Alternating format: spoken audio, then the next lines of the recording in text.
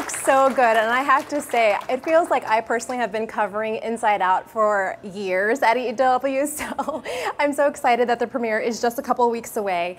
And that being the case, I couldn't be more thrilled to introduce director and co-writer Peter Docter, whose work you already know and love. He is the man behind favorite films like Up, Monsters, Inc., and Toy Story, and also joining us today as a special treat is producer Jonas Rivera. He's a longtime vet of Pixar Studios, and he's worked on almost all of their Pixar movies. It's so exciting. So let's give them a welcome.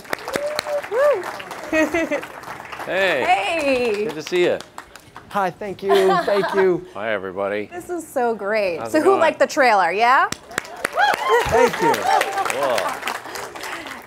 Now, I have to be honest with you. I'm kind of in awe that you guys dared to go inside the mind of a little girl. Not many guys I know would be brave enough to take that on. What inspired you to kind of dive into this story? Well, it was kind of started watching my daughter grow up. So my daughter, if you guys saw Up, she was the voice of young Ellie in the beginning of the film. And so she was actually kind of a lot like that character when she was younger. But then she got older. She was a little more like, you know, like, I'm not really. So it made me wonder what's going on in her head, you know, what's changing in there. And that's kind of what started this movie. Wow. Yeah, I mean, and I have young daughters, and so Pete's kids are older, and my kids, you know, we just were inspired by watching our kids grow up and change, and thought that was a worthy question to base a movie on. Right. Plus emotions as characters, you know, they're just such tailor-made for what animation does well. Strong, opinionated, caricatured characters, and it was really a fun project. So how do you go from the idea of like preteen torment to creating like a full-blown story? Can you walk us through that? I mean, how do you go to your bosses and say, so I've got a story? Like, how did you do that? Well, it's a great question. How much time do we have? Yeah. Well, I mean, it was you pitched it very beautifully, simply. Pete's just great at coming up with these ideas that feel really familiar somehow and inventive. And when you pitch it to me that way, which was something along the lines of, what if we told a story about a little girl, but she's not the main character, she's the setting. I kind of sat forward and we personify her emotions, and those are our characters. And we took that to John Lasseter, who's our boss, you know, who heads up creative at Pixar, and he did the same thing, right? You pitched it, and I remember watching him in his chair, and Pete's pitching, and I saw John sit forward, kind of smile, and that's what we want the audience to do, right? And so we thought, well, now that's a concept that everyone thought was fun, and now we have to somehow dramatize it into a motion picture, and that took 3 years of writing, rewriting, yeah, and so then forth. that's us and Josh Cooley, who's actually the voice of Who's the Birthday Girl clown. He wrote on the film, and Ronnie Del Carmen, if you don't know Ronnie, he storyboarded the very beginning of Up with the sort of married life sequence. He put that together. So, you know, we work with some amazingly talented people. Kevin Nolting, our editor, who cut it all together. We work, you guys have probably seen this, we work almost like a comic book, we call storyboards.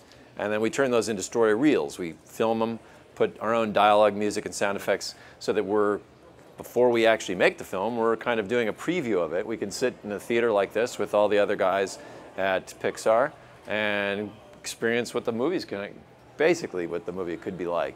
now I have to ask, again, coming from the perspective of someone who was once an 11-year-old girl, the pictures are mortifying. I can't imagine like a movie based on my like childhood experiences. What does your daughter think? Well, you know, what does she think? She doesn't really know how fully she was influencing the film. Okay. Because I was not talking to her, hey, I'm going to rip off your childhood and make it into a movie or anything like this that. If we could all keep movie. this in this room, that would be cool be for good. Pete's family. Yeah.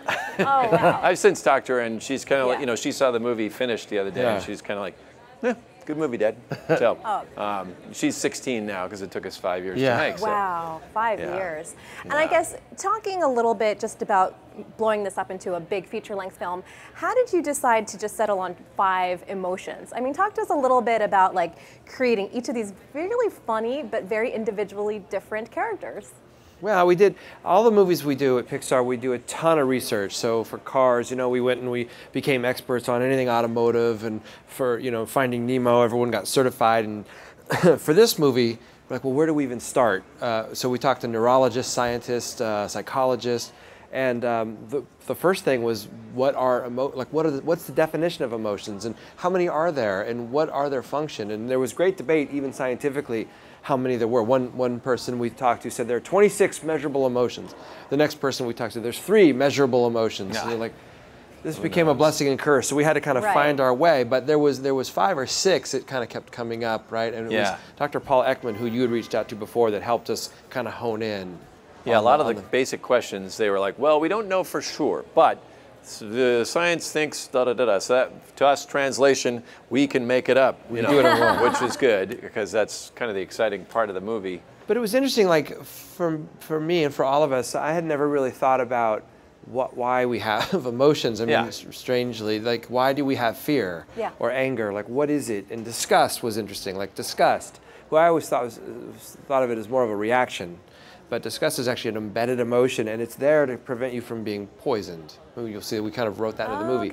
Physically, like spitting out food, like, ugh, you know, like, which is like a Darwin wrote about that expression. And then socially, so you don't wear the wrong thing to school maybe and poison yourself socially. So we employed that in the writing and helped, that gave us a foothold, like making these characters that have jobs, and they care about their job, and their job in this case is to protect this girl. Did you guys find yourself like identifying with any one particular emotion? I hate to say it, but I really love disgust. I don't know what that says about me, but I think I'm like I know. sassy, but okay. Sassy, that's good. Disgust, Likes as you clothes. mentioned, she's about preventing you from being poisoned physically or socially.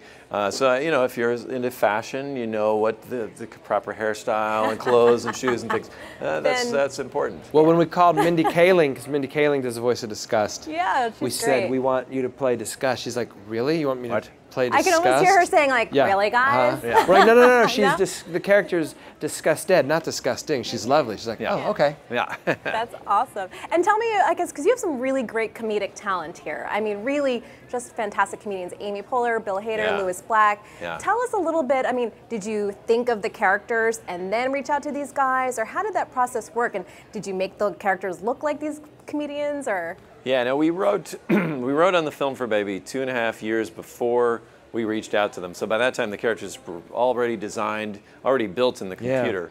And what we would do, and this is what we do for all the Pixar films, is we grab little snippets of audio from other projects that these comedians or actors have been in, and we just play it while we're looking at the photo or the image of our character. And some of them, you just go like, oh yeah, totally, it's gonna work. So Bill Hader was the first one we cast, and him as Fear, he's great. And Bill actually helped us with the writing as well. So we dragged him in. We sat in Jonas's kitchen and sat and wrote for about a week. Yeah. We weren't in the kitchen the whole time, but we did work. My with Bill wife made us leave, but we did work there. Yeah. Wow. But Louis was second, I think. Louis was prettier. Louis Black is Anger, which was sort of obvious, and you even had pitched that in your initial idea. And when we called Louis and said we want him to play Anger, he goes, "Oh, what brilliant stretch casting, guys!" You know, to mock us for casting him. Yeah. Amy was the last one for Joy. Joy was the hardest one to write, actually. Really, because most people you know that are just happy all the time, you kind of want to punch them in the face. You know, you just don't really take that seriously. They don't seem genuine, and so we had they're writing Pete Docter punches nice people in face. If it's that's what it takes. Then. No, but it's true. If people who are like eternally optimistic, they almost seem to rub you the wrong way. So how do you keep a main character like that from kind of veering towards the wrong direction? A couple things. In the writing, we made sure that she was always about Riley. So that she's not just like, come on guys, be happy for no reason. It was like, we have to do this for Riley. Riley is what's most important. So giving her an outward goal that we can empathize with. But also, the intangible of having Amy. We were pretty upfront when we talked to her. We have this issue with our main character. She's Joy. Right. And she said, yeah, I think I can help you guys. And it seemed pretty obvious, given what she's done on Parks and Rec and a lot of her other work. She's fantastic. Wow. So. Wow. And did she help you at all with the writing process too? She did. Yeah, we sat with her. The first day we worked with her, we didn't record at all. We came here to New York and met with her and just wrote and just riffed on the script and went back and forth with her. And she would come up with ideas and we'd rewrite, and it was really cool. So at that point, the structure of this film is already in place. It was more kind of like, how would she say this? Or given this situation, can you think of anything that she would interact with this character with? And so. One thing I'm really curious about is just that the premise of a whole movie taking place in someone's mind almost seems both like there's a limit and limitless. Right. So how did you decide, A, to like keep the movie primarily in this little girl's mind, and then how did you create that universe? I mean, I think from the trailer we saw there's a couple of different like theme park like lands, and there's areas of production and stuff. But can you tell us a little bit about that? Yeah, that's a big question. I mean, that was at the very beginning, thinking of the concept. We were like, okay, this could be really cool, because you're always looking to bring the audience somewhere new, right? And yet, if you go too far, then there's kind of no connection and people feel a distance. So this was an opportunity to take people into places that they've all thought about but had never seen before. So we get to introduce concepts like, where did that weird dream come from? You know, or why can't I remember where I put my car keys? Or, you know, why does that song get stuck in my head? All these kind of things we get to play with in the film, which was great, but it was really difficult because there's nothing to kind of base all this on, you know. So we just started playing around. We started making a big list of kind of things that we think about in regard to the mind, like train of thought, stream of consciousness, brainwashing, dream production, where dreams are made. And so a lot of these things made it in the film, a lot of them didn't. Okay. We talked about design though too, just of the mind, and keeping it really whimsical, because when you see the film, and if you can imagine reading the script, it would sort of lean almost science fiction in the description, and we didn't want that. We wanted it to be more the mind of a little girl, and so we spent a lot of time with what we call headquarters, which you'll see in the movie, you know, where they work and what that should look like. We actually, sitting in here, we actually came with this thought that like it's sort of like a version of It's a Small World at Disneyland meets an Apple store. So it's sort of like part whimsy, well, there you go. part clinical, and you know, and functional and beautiful and so forth. Design. That was kind of what we thought of. So there you go, Apple Store. One thing I'm really curious about, I think with Pixar movies and animation in general, that there's always a lot of fun that's being had with technology and technological advances with animation. Is there anything cool that you guys did that you can tell us that we should be like on the lookout for? Any small details? Yeah. So we can all feel really cool like that we were Joy? here and we got the scoop? Well, yeah, I mean, Joy as a character, actually all the emotions, are made up of energy. So we wanted the characters to look the way our emotions feel to us, not made out of skin or, you know, cloth or whatever. So we put a lot of research into developing this particles, these tiny particles that sort of move and roil. And you'll see, like, as anger is getting ready to explode with rage, his particles kind of start to get a little more ramped up. So it was a whole new research group for us. But they're engineered, this is kind of, I mean, sort of nerdy, techie, but they're engineered that each particle is always sort of facing camera. So however we shoot it, they're flat, and so they can rotate so that they catch light and so forth. We wanted it to look like energy, like something we'd never seen. And they're also illuminated, especially Joy, you'll see. So she, instead of casting a shadow like all of our model, like Buzz or Woody would, she casts light. And so that was just an interesting inversion of our technology. Does that mean she's a vampire? No. Vampires don't cast shadows. She is Joy. Oh, okay. She's a lovely emotion. Well, and really quick, like when you look at a frame of Joy, just like in the trailer or in one of the clips that we're going to see, how much work does that represent? Like when you look at that, you're like, there's, I mean. Well, I mean, on average, so any shot will go through how many different departments? Layout, animation, simulation, which is like cloth, effects, which does all the particles and any special effects stuff, lighting, rendering. So it goes through all those. Just taking one of them, animation, for example, animators average about 4 to 5 seconds of animation a week. Wow. So that's you know, it's definitely crafted frame by frame. Whew. So what's with the golden bowling balls? The memories. Can you explain to us, like, conceptually how that kind of fit into the story? Well, we were looking for some way to represent memories. And again, we did research, and the way real memories work is very different than this. So we knew we were futzing things a little bit or cheating it, but we needed these, you'll see in the film, for story reasons, to represent specific memories that stay static and we can reference later.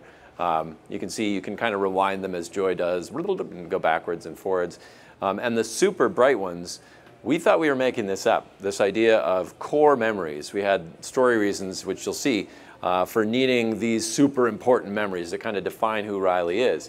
Well, as it turns out, there's some scientific reality to that, apparently, that we all kind of define ourselves by a set number of core events that really define who we are. That's the way we feel about ourselves, five to seven kind of things like that. So it kind of reflects to some degree real life. I bet you guys didn't think you were coming here for a science lesson, right? And that's why we like to say that's exactly 100% accurate what your mind looks like. And that's your emotions. They were closed. That's right. All that stuff is true. Yeah. That's so funny, though. But I mean, looking at that, what kind of stands out to you as being the most special?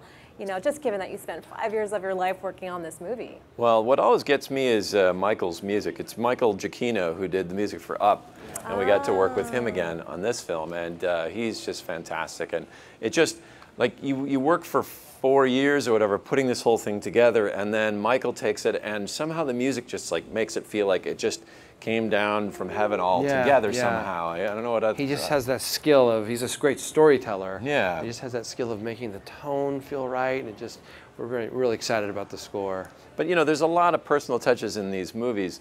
The voice of the little kid is our story guy, Josh Cooley. He ran around with a microphone and recorded his 2-year-old daughter, who's now, what, 5 or 6, Lola. Yeah. So there's a lot of, like, the film ends up feeling intensely personal. I noticed some gopher colors for you guys that don't know. Minnesota Gophers, you're from Minnesota. Their colors are burgundy or maroon and gold. My husband's, look, he's freaking out. Maroon, not gold, sorry. Oh my gosh, I just got the death stare. Nearly slipped on the couch. But tell me a little bit more about the personal stuff that we're seeing there. Well, yeah, I mean, I'm from Minnesota. I didn't play hockey myself, but it was certainly a big deal growing up. So we needed a specific for Riley to really love and care about. And you'll see in the movie, this isn't giving away too much, what could happen? Riley's family moves to San Francisco, where there's no hockey. Like, hockey is a big thing in the Midwest, but not so much elsewhere in the world or in the United States. So there's a lot of changes that come up. Yeah. And which one of you doesn't like broccoli? I think we both like broccoli. Yeah. I think our kids hate it. Yeah. Okay. You know, so that was an easy target. Yeah. My daughter doesn't like it. And did you ever find yourself, I guess this goes back to the trailer, but having those discussions like with your significant other where it's like you totally you're not on the same wavelength and all that? Like, because I know we constantly. Yeah, because that was really cute. Because it's not just like the kid's mind that you're going into; it's adults too. Right. That was the fun of the movie. Is like you see and you talk, and there's so much thing you do, but what is actually someone thinking, or what's actually going on inside their head? Yeah. That was a fun reveal to do. That's awesome. Okay, so I think we're ready for some audience questions. Hi there. Oh, here you go. Okay. Hello.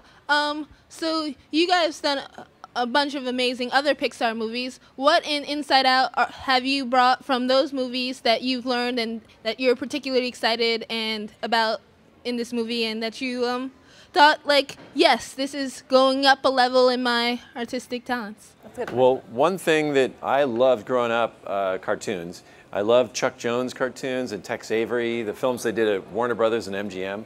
And we've always tried to get a little of that sort of looseness and fluidity in our animation. We've never really been able to pull it off until this movie. And you'll see the characters move in ways that are much more kind of cartoony and caricatured than anything we've done before. And that was accomplished through some technology, but also Tony Fucilli, who is an amazing animator. He animated on The Iron Giant, if you guys have seen that movie. Aladdin. He's designed a ton of characters for characters like in Incredibles. And so he would sit in dailies, which is kind of like this room. All the animators would sit here, and one person, like let's say you showing your work, everybody else watches and scrutinizes and learns from what she's done, and we can propagate that knowledge around to the 40, I think we had 45 animators. Yeah. And Tony then would sit and draw over those. And so you'd hit a pose somewhere, and you'd be like, you know, I think we could push this further by really stretching this or breaking the limbs in a way that would be kind of physically impossible, but it's a cartoon, right? So that was really cool. Yeah, that is cool. I mean, our medium is good at characters like Buzz Lightyear, who has joints and he's plastic and he's sort of physical, and we wanted to break that and really make it Wile E. Coyote style, like bendy and cartoony. And so that was something we just, from working on the movies, to your point, like we love that stuff, and we wanted to try to find a way to plug it into Inside Out. Very cool. Yeah. Hi guys. First off, congratulations on the 6th anniversary of the theatrical release of Up. Thank you. Today is the day. Today. Yeah. Thank you. Nice. May 29th. Thank you. So my question was just, how do you balance between the manner in which the emotions influence Riley and how Riley and her experiences influence the emotions? Good question. That was a tricky balance, and we really spent a large part of the, I'd say, 3.5 years working that out. In fact, at one point we even thought, like, is Riley her emotions? Like, are the 5 of them, do they control her kind of like a giant robot or something? Right. And we worked it out. No, kind of like us, we don't choose to feel something, we just do, right? I don't choose to, I think I should feel scared. Maybe, yeah, I think no, it just happens to you. How you then act on it is up to you, right? So Riley is her own character that these guys can love and care for.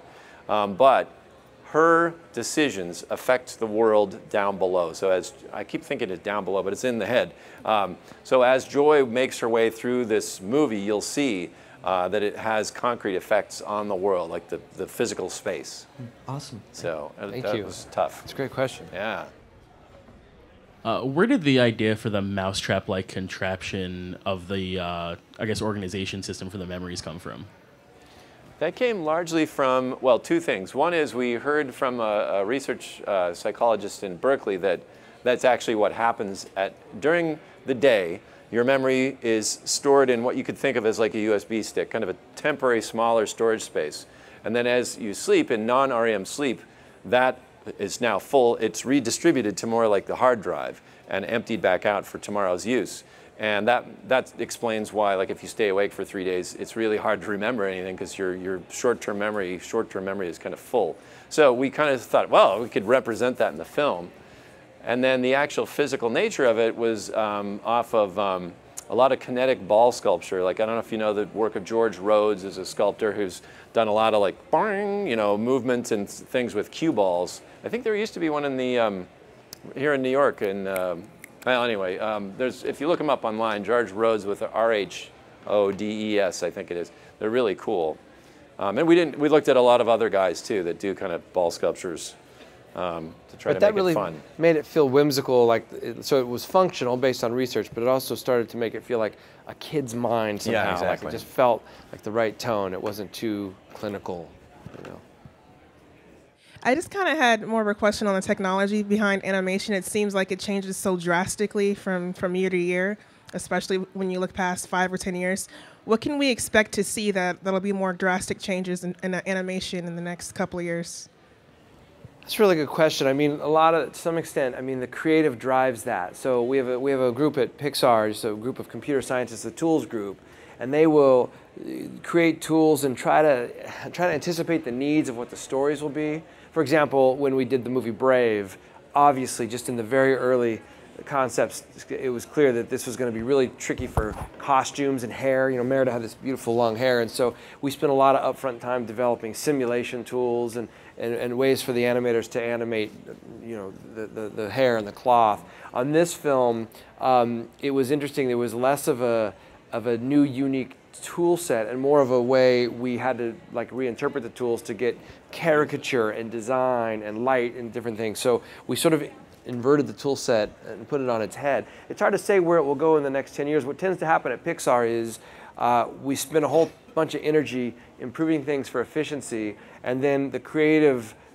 desire kind of eats those gains almost instantly. Yeah. In terms of render power. For example, I mean, the render farm, we call it at Pixar, has exponentially quadrupled since Toy Story many times over, and yet it still takes 15 hours to render one frame of film. Yeah. And that's we just go, oh boy, we can do this now. We keep adding stuff. I think for us, everything is about storytelling. So we don't really sit in the story room and think about what we're going to need. We just think of what do we want, and what do we need visually to tell this story? And then the studio, it really kind of steps into that. Go, technology elves, well, go make. John Lasseter said early on at Pixar, it's a place where the art is meant to challenge the technology, but the technology is meant to inspire the art. So we get this kind of feedback cycle of those two things colliding, and that helps guide our way.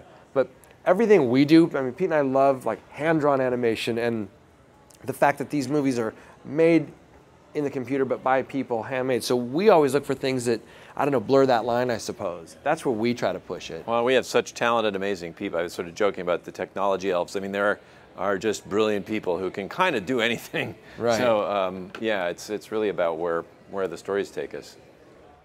Hey, how's it going, guys? Good, thank you. Just something I was wondering about the actual characters of the emotions. Can they feel different emotions? Can the character of Joy ever feel anger? Absolutely. Which is, of course, not real, but then again, we don't really have little people in our heads. Because who would be in their heads, you know? So Stop. Yes. So yeah, we thought of them as characters with more of a full range of emotions, just so that they become more interesting and dynamic.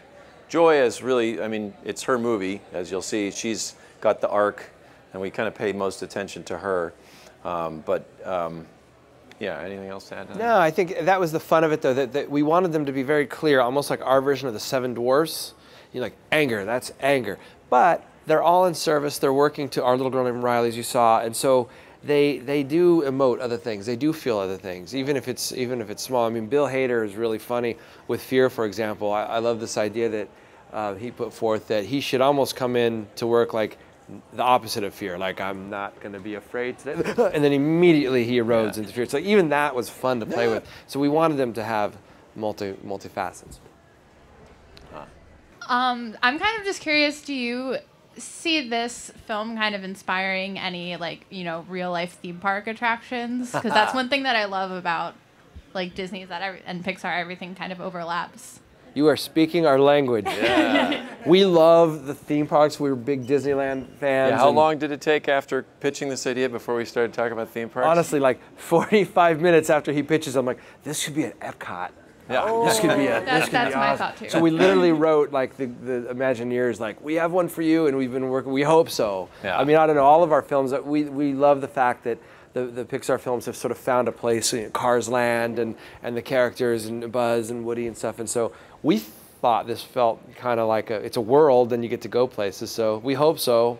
Stay tuned. Yeah. We're gonna keep trying. Kind of riffing off of that, though, do you see this film kind of spawning off an entire franchise, or do you think it's more of a standalone, maybe like Up? I don't know, we Part don't really two? think that way. It's a good question. I mean, it's certainly a world that we love, and it's a big idea, I think, where you can kind of go into people's heads. But I don't know. Coming off of Up, we thought of like, what do we want to do next that's totally different? And being that it's 6 years ago, literally today, we're kind of feeling that, like, at least right now, like, let's do something totally new and different. Yeah. At least that's how, and it may be that you have to understand we spent 5 years in this world and with these characters, and part of it is like, we love them, but let's change it up a bit. Yeah. So hard to say, but that's kind of where we lean. Yeah. So with that, we'll leave you. Yeah. Thank you all so much for coming, Thanks and for thanks coming Apple out Store for tonight. having us. Yeah. Thank you.